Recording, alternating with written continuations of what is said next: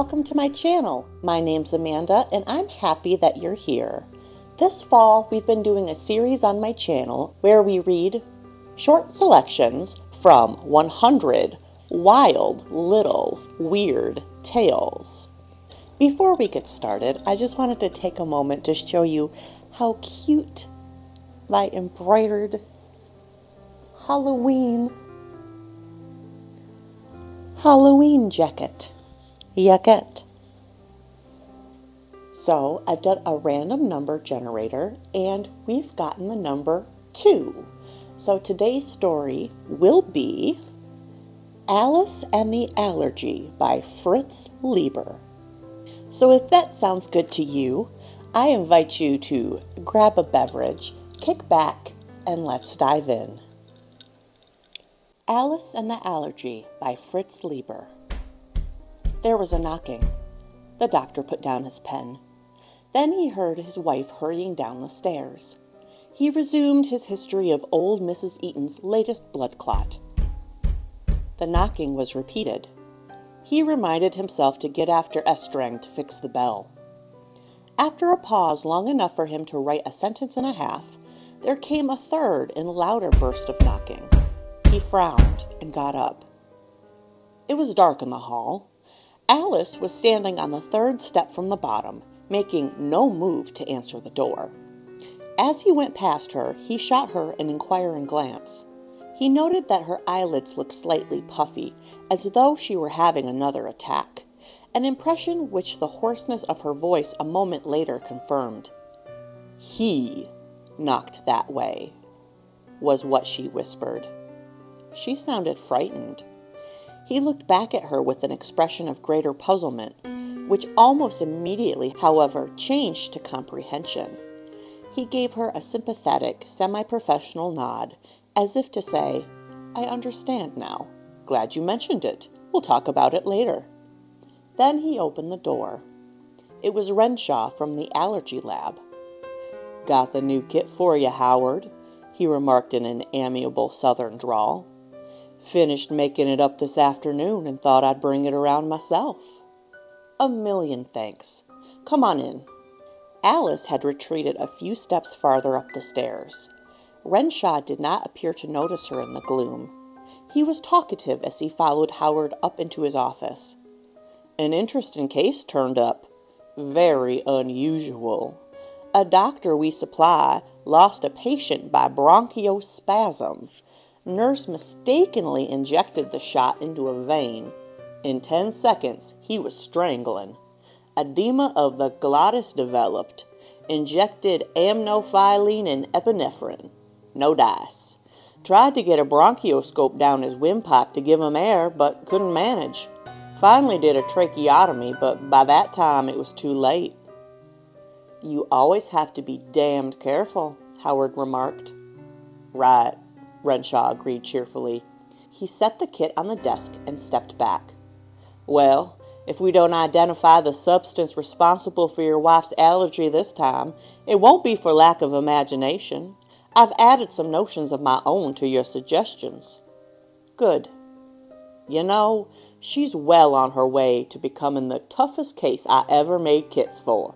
We've tested all the ordinary substances and most of the extraordinary."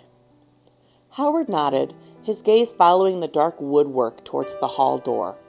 "Look," he said, "do many doctors tell you about allergy patients showing fits of acute depression during attacks? A tendency to rake up unpleasant memories, especially old fears?" "Depression seems to be a pretty common symptom," said Renshaw cautiously. "Let's see. How long is it she's been bothered?" "About 2 years. Ever since 6 months after our marriage." Howard smiled. "That arouses certain obvious suspicions, but you know how exhaustively we've tested myself, my clothes, my professional equipment." "I should say so," Renshaw assured him. For a moment the men were silent. "She suffers from depression and fear?" Howard nodded. "Fear of anything in particular?" But Howard did not answer that question. About 10 minutes later, As the outside doors closed on the man from the allergy lab, Alice came slowly down the stairs. The puffiness around her eyes was more marked, emphasizing her paleness. Her eyes were still fixed on the door. "You know Renshaw, of course," her husband said. "Of course, dear," she answered huskily, with a little laugh. It was just the knocking. It made me remember him." "That so?" Howard inquired cheerily. "I don't think you've ever told me that detail. I'd always assumed—" "No," she said. The bell to Auntie's house was out of order that afternoon, so it was his knocking that drew me through the dark hallway and made me open the door, so that I saw his white, avid face and long, strong hands, with the big, dusty couch just behind me, and my hand on the curtain sash with which he— "Don't think about it." Howard reached up and caught hold of her cold hand. "That chap's been dead for 2 years now. He'll strangle no more women." "Are you sure?" she asked. "Of course. Look, dear, Renshaw's brought a new kit. We'll make the scratch tests right away." She followed him obediently into the examination room across the hall from the office. He rejected the forearm she offered him. It still showed faint evidences of the last test. As he swabbed off the other, he studied her face. "Another little siege, Well, we'll ease that with a mild epinephrine spray." "Oh, it's nothing," she said. "I wouldn't mind it at all if it weren't for those stupid moods that go with it." "I know," he said, blocking out the test areas. "I always have that idiotic feeling," she continued hesitantly, "that he's trying to get at me." Ignoring her remark, he picked up the needle. They were both silent as he worked with practiced speed and care, remarking with considerable more confidence than he felt, "There! I bet you this time we've nailed the elusive little demon who likes to choke you," and looked up at the face of the slim, desirable, but sometimes maddeningly irrational person he had made his wife. "I wonder if you've considered it from my point of view," he said, smiling. "I know it was a horrible experience, just about the worst a woman can undergo. But if it hadn't happened, I never would have been called in to take care of you, and we never would have gotten married." "That's true." Ugh, men. "That's true," she said, putting her hand on his. "It was completely understandable that you should have spells of fear afterwards," he continued. "Anyone would. Though I do think your background made a difference. After all, your aunt kept you so shut away from people, men especially. Told you they were all sadistic, evil-minded brutes. You know, sometimes when I think of that woman deliberately trying to infect you with all of her rotten fears, I find myself on the verge of forgetting that she was no more responsible for her actions than any other miseducated neurotic." She smiled at him gratefully. "At any rate," he went on, "it was perfectly natural that you should be frightened, especially when you learned that he was a murderer with a record, who had killed other women and had even, in 2 cases where he had been interrupted, made daring efforts to come back and complete the job. Knowing that about him, it was plain realism on your part to be scared, at least intelligently apprehensive, as long as he was on the loose, even after we were married. But then, when you got incontrovertible proof," he fished in his pocket. "Of course, he didn't formally pay the law's penalty, but he's just as dead as if he had." He smoothed a worn old newspaper clipping. "You can't have forgotten this," he said gently, and began to read. "Mystery Strangler, Unmasked by Death. Lansing, December 22nd, Universal Press. A mysterious boarder who died 2 days ago at a Kinsley Street rooming house has been conclusively identified as the uncaught rapist and strangler who, in recent years, terrified 3 Midwestern cities. Police Lieutenant Jim Giletto, interviewed by reporters in the death room at 1555 Kinsley Street." She covered the clipping with her hand. "Please." "Sorry," he said. "But an idea occurred to me, one that would explain your continuing fear.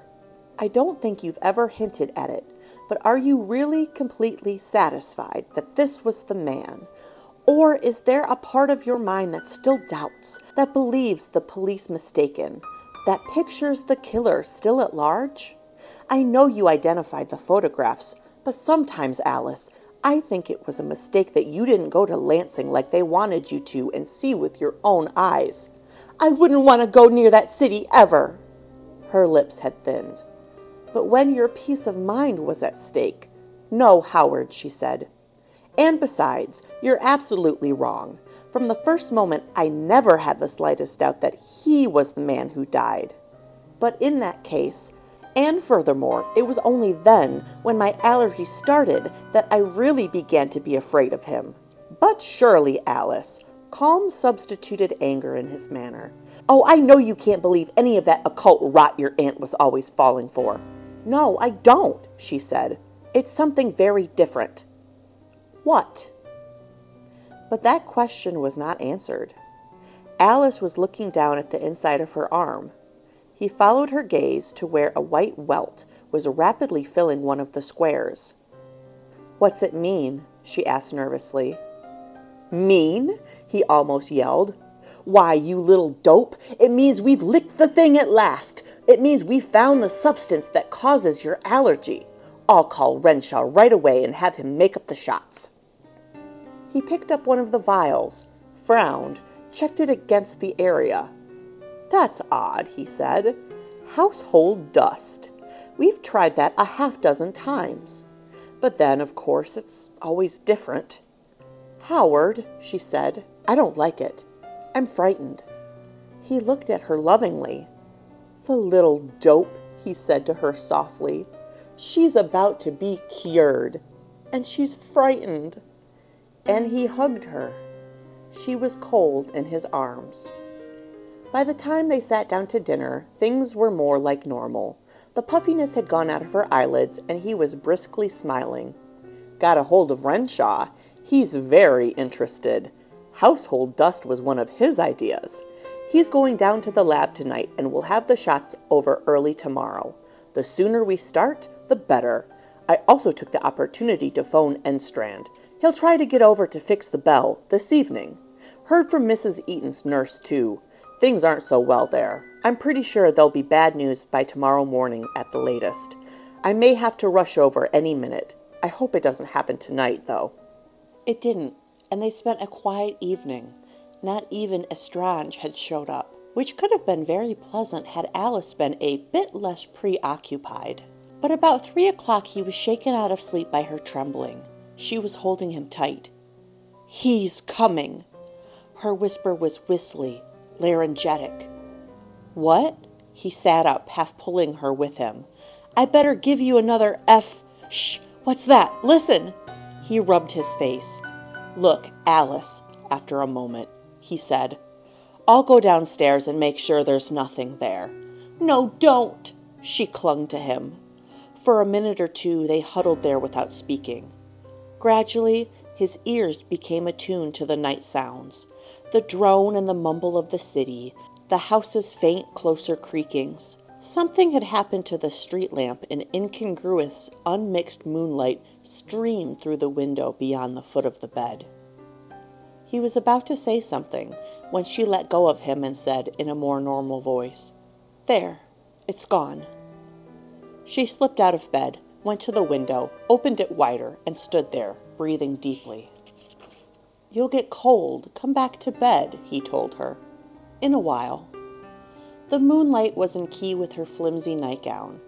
He got up, rummaged around for her quilted bathrobe, and, in draping it around her, tried an embrace. She didn't respond. He got back into bed and watched her. She had found an armchair and was looking out the window. The bathrobe had fallen back from her shoulders. He felt wide awake, his mind crawlingly active. "You know, Alice," he said, "there may be a psychoanalytic angle to your fear." "Yes?"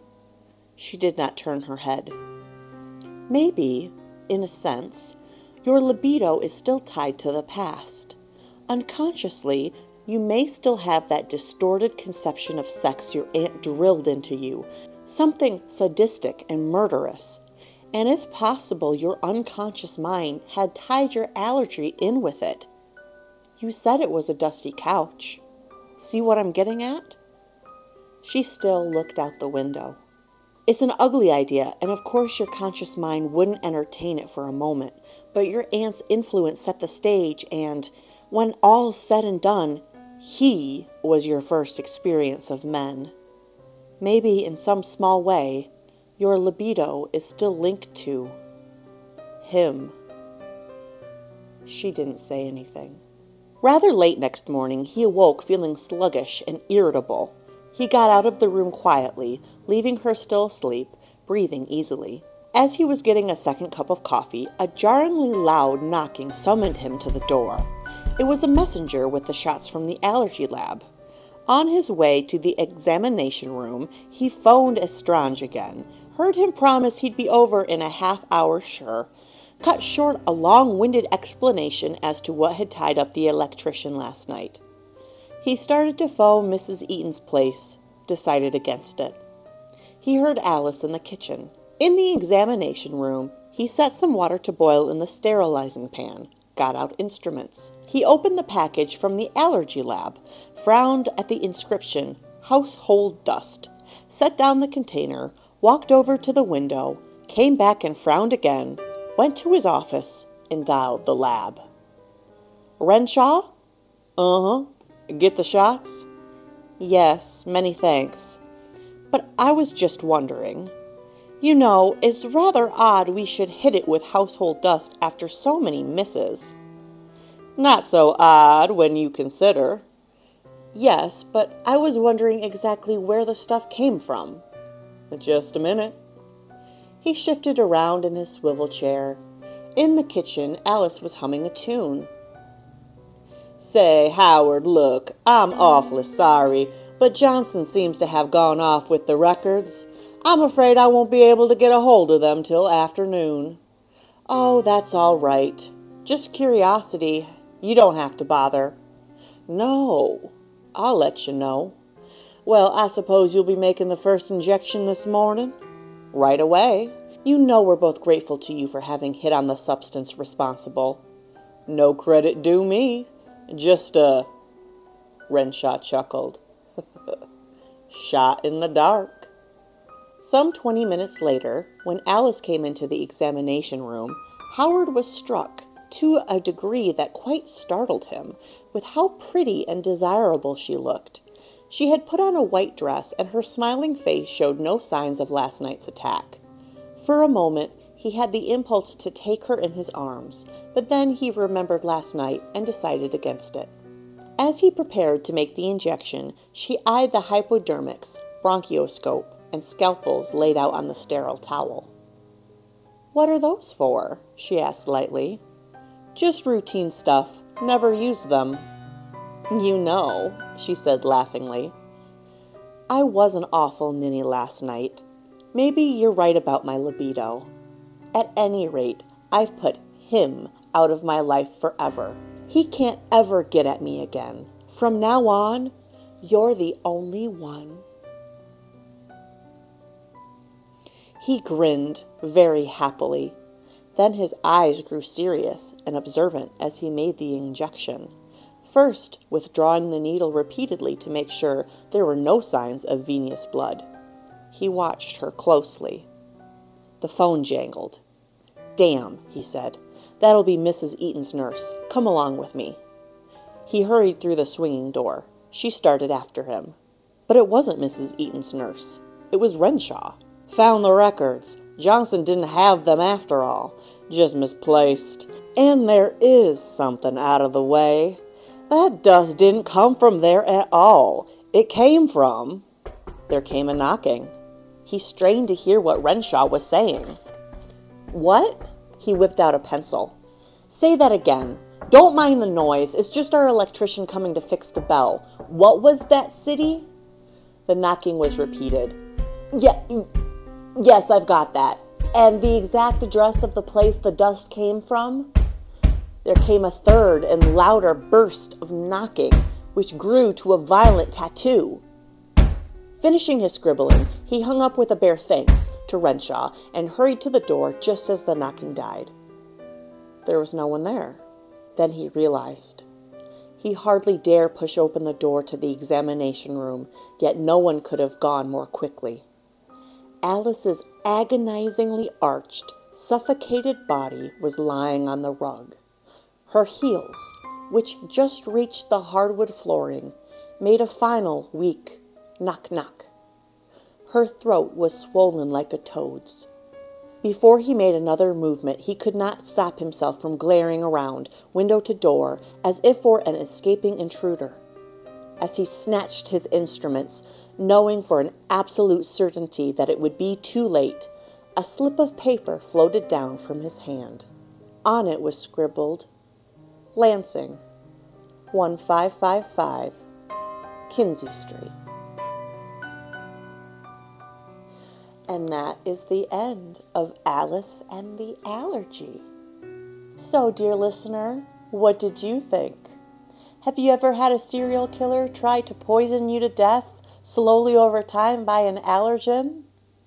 I haven't, and I hope you haven't either, because our poor Alice did not escape her fate. So, dear listeners, what did you think of this story? I liked it. Maybe it's because I've got the female perspective, but this story seems a little bit antiquated in the way the husband was talking to the wife of, I'm so sorry this awful trauma happened to you, but if it hadn't happened to you, we never would have met and fell in love. And then it just felt like he was brushing off her feelings the whole time. So I'm sorry, Alice, I wish you could have been heard. Allergic reactions are really scary. Allergic reactions are no joke. They can happen fast and they can be fatal. So look out for your friends who need an EpiPen.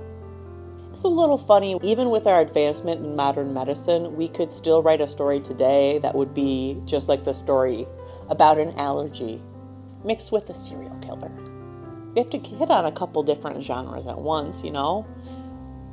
Live a little. If you liked this video, please give it a like and subscribe for more spooky stories just like this. I hope you're having a great fall season, and I'll see you in the next video. Ciao.